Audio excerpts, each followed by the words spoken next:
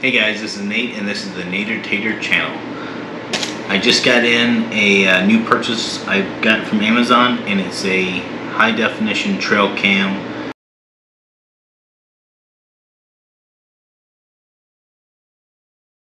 Alright, so it actually didn't pick up anything on there other than me, which I was a little surprised by that. And so what I did is I moved it to my pond where I have a Ring camera set up, and therefore I know I have some other camera that I can verify if something moved. And this trail cam, it picked up a deer that went by there, but there were at least 2 passings of a raccoon that went in front of the camera, and it did not pick that up. And you know, in the past, my experience with cameras has been they're too sensitive if I put them on the high setting for sensitivity, where they pick up the leaves moving, you know, a bird flying by, you know, a squirrel hopping around. So I was a little disappointed that this one doesn't seem to be as sensitive as other cameras. Every time I walked past it, or you know, the deer walked past it, it did detect it. And I have the sensitivity set on high. So that's the one downside I've seen to this camera, is it doesn't seem to catch up smaller animals. And you know, it could be perhaps that the sensors don't point down, and I might need to put the camera lower. You know, I had it, you know, I don't know, 4 to 5 feet high off the ground, which is where I typically do it, but perhaps it needs to be pointed lower. What I will say is I do like the size of it. You know, the app is not you know, feature packed or anything, but it does function. It lets you see the camera image live, so you can set it up. It allows you to download the full res pictures and videos without having to put them on, you know, a SD card, bring it home and put it on a laptop or a computer to download. So that's all nice. Let me show you the videos of the deer going past, and I'll show you both from this trail cam as well as my Ring cam, and then I'll also show you the Ring videos of the raccoon going in front of the camera, and I have no video or pictures from the trail cam for that.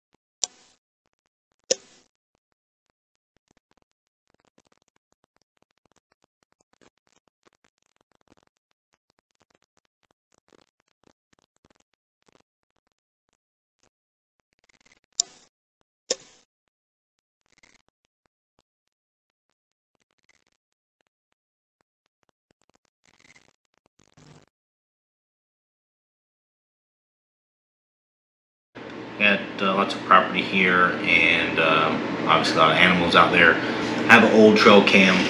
I'm probably close to 10 years old, so it's low quality, and it doesn't have any you know, Bluetooth or Wi-Fi connections. With this one, I'm going to open it up, show you how to set it up, and I'm going to put it to use, and I'll show footages as well as what I think of it after I have a couple days of testing it out and seeing how it works. So I'll include all that in the same video here.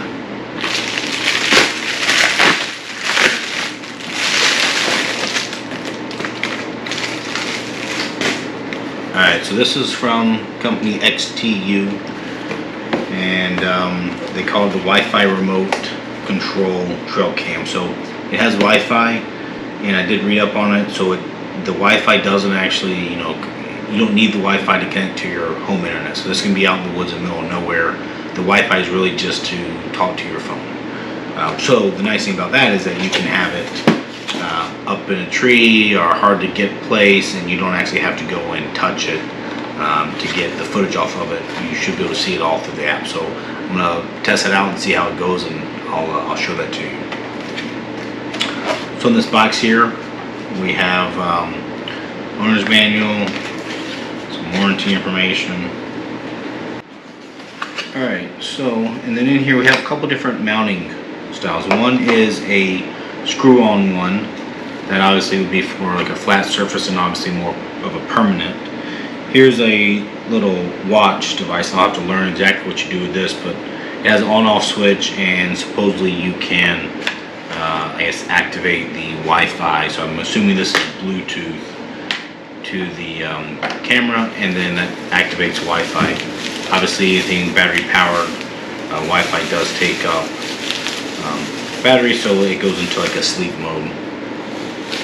Alright, so this is actually kind of nice. So this is actually a ball mount. Alright, so the nice thing about this mount, it is metal, and then it's got balls on both sides. Now they're not quite fully articulated. They don't articulate much left to right, but they do go over 270 degrees that way. So this one end screws into here, and the other one into the camera, and that would allow you to mount it on a fixed surface. And then it has the more typical, at least what I'm used to, a strap that goes around the tree. They make it camouflage green. So now one thing I will say, it does not look like it has a standard buckle. It's the it's a little quick tab type, which isn't bad. My other one does have a an actual buckle that you can unbuckle, which I'm not sure if that really is a big advantage or not out there, because I always have to adjust it. In the end, it doesn't matter every time I put it on a tree.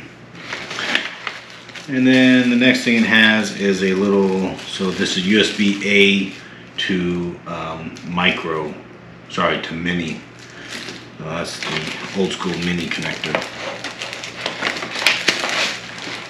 Alright, so now for the camera itself. So that's the other beauty of these newer ones, is they're so much smaller than my old ones. So here's where the mount is on the actual unit itself. It's on the bottom of it towards the back, just to give you an idea.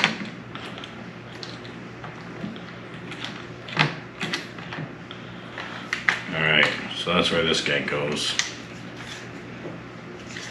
And you have the strap that can go through there, and it looks like it has little knurlings to try to grab that tree to keep it from slipping left or right. Alright.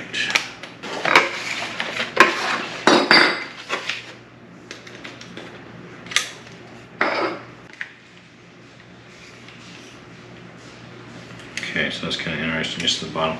Well, that's the other thing that I did like about this. Alright, so it does come with a SD card, which is kind of nice. It is a 32 gigabyte SD card, which should be plenty of space for this for many days of recording. It is off-brand, but obviously if it comes with it, I would assume that it's good enough to work in here. Now, of interesting note, I see there's lots of little plastic film on all these sensors. So it has like infrared sensors, and the actual lens of the camera and the lights. So I'm sure you want to take these off before you use it, because they might interfere with motion detection or the flash and the IR lights and that kind of stuff. So they're hard to see, and they do have a little tab, but it's hard to get them.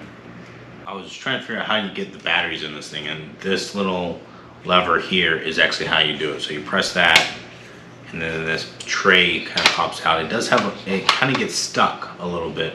They even mentioned that in the instructions. So obviously you just pull on a little bit harder and it pops out. I think there's little flashing actually from the molding process that creates a little catch. But anyways, this comes out, and this will allow you to now put your AA batteries into it. So it takes 8 AA batteries. So let me get those and put those in here.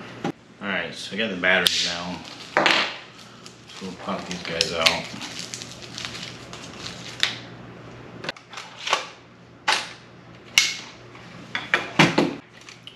Okay, so interesting note here, there is a plug here that gives you external power supply source. It looks like it's a DC 6-volt source, and it even has a little weatherproof port so that this case can be closed and you can still power it from the bottom of the unit. Now they do not include that power adapter, but you know, if you had a battery bank or something like a rechargeable lithium-ion one that you like to use, it looks like there is a way to power this without using up the AA batteries. This camera has lots of the standard options that most of them do, where they can do pictures, they can do videos, you can set how sensitive it is, you can set how long the video recording is, how long it waits until it triggers the motion event again, all that kind of stuff. So there's just a selector switch here that I will switch from off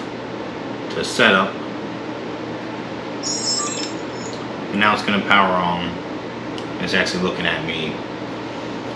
So, and then it also has the settings or the resolution for the camera and the video. So right now it shows 1080p. This is how it starts up. It just shows you yourself, and up here it has the resolution SD cards in there, and then you go to the mode button and it shows the camera icon, and it's a 16 megabit photo. And then if I had any files on here, it would show them here and it would play them. And then there's the settings. So here I can go down and I can select how big of a setting I want. It does up to a 24. I mean, these are pretty big, but I'll just do 20 for now, and then I always like to grab a couple pictures. I'd rather have more pictures of a little bit lower quality than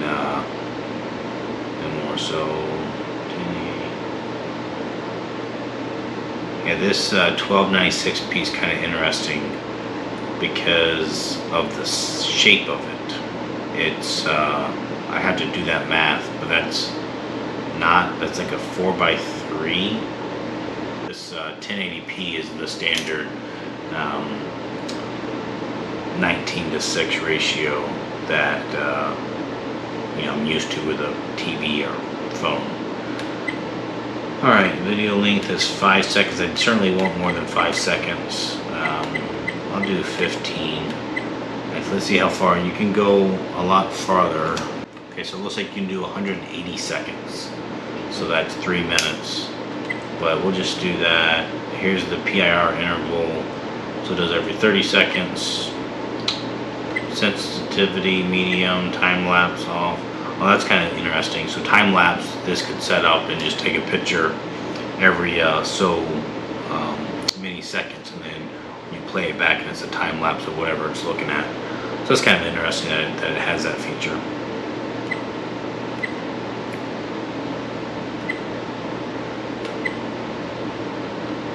Go ahead and set the date here.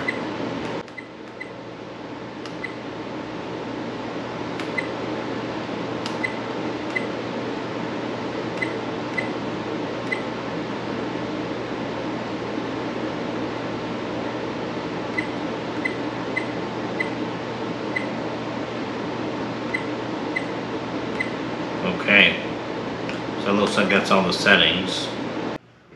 Alright, so for the app, I'm going to go to the Google Play Store because I have an Android device, and I type in Hunting Cam Pro,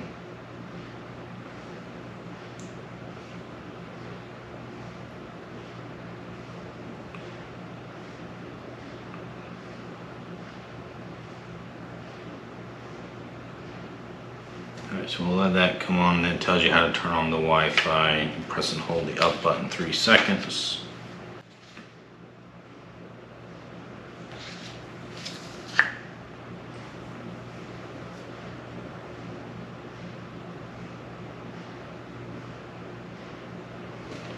Alright, so let's wake this guy up here. So I'm in settings. It says press and hold the up button for 3 seconds. Alright, and then, yeah, so you have to manually go in there and actually connect to the Wi-Fi. It doesn't do it automatically.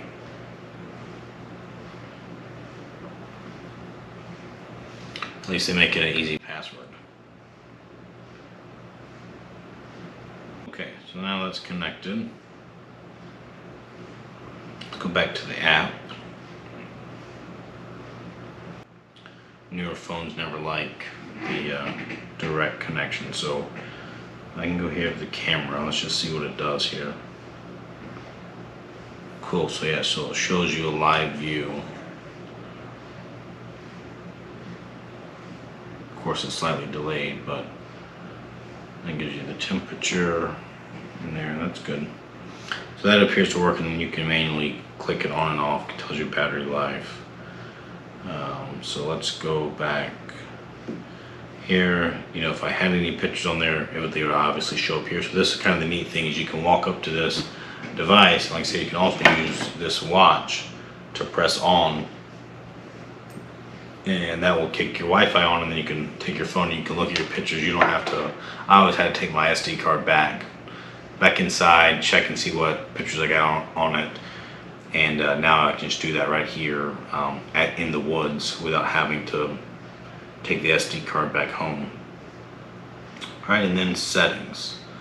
So looks like there's no settings other than the clear the cache. So I think that's pretty much all there is to it. There's not a whole lot in the setup phase. That was pretty quick and easy. So now what I'll do is I'll get this guy outside and get it strapped up to a tree, and then that way I can see how good of detection it has, as well as how good of video and photo quality it has. Alright, so this here's a little nature trail and nature path that I built. Got a video of it actually up on my channel, but I'm gonna set this little camera up here on this fairly small tree. I think I can make it work though.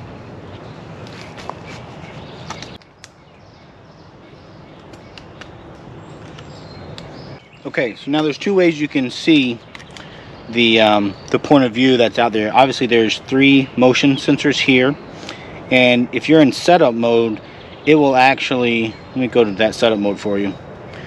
I'll just mention this little screen is actually pretty nice.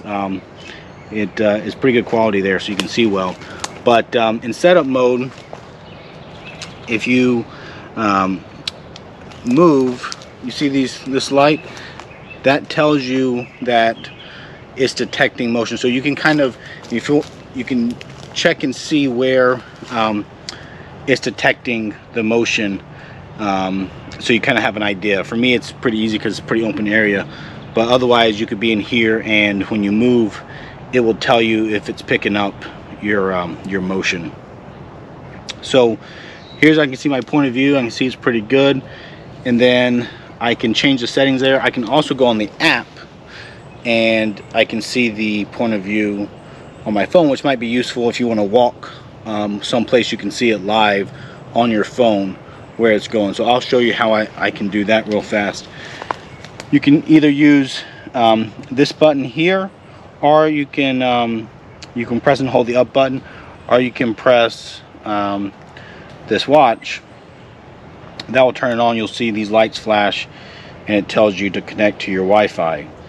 So it's doing that. Now I will go into, alright, so now I'll go into my app, the Hunting Cam Pro app, and I just click camera, and now it's showing a live shot of this, so I can move wherever I want.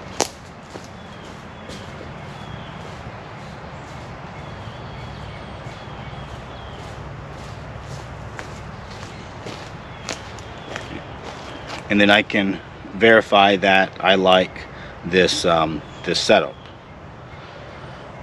I can also click on the photos and videos. I think it takes it a second to download them, but they should be on here. So let's see why it's not showing to me. Maybe I'll go in here and then I'll click this one, see if that does anything. Okay, yeah, so I clicked that one, and you can just see it has me messing around with the camera earlier. So you can click on these and see this is a picture, and you can swipe. You can also download these. You can hit that little download button on the left bottom, and then that will download that picture to your phone, and you don't even have to bring it inside to a computer to get the full res version of it. If I switch over here to video, I can also get the video. You can see how long the video is and what it has, and you can view this.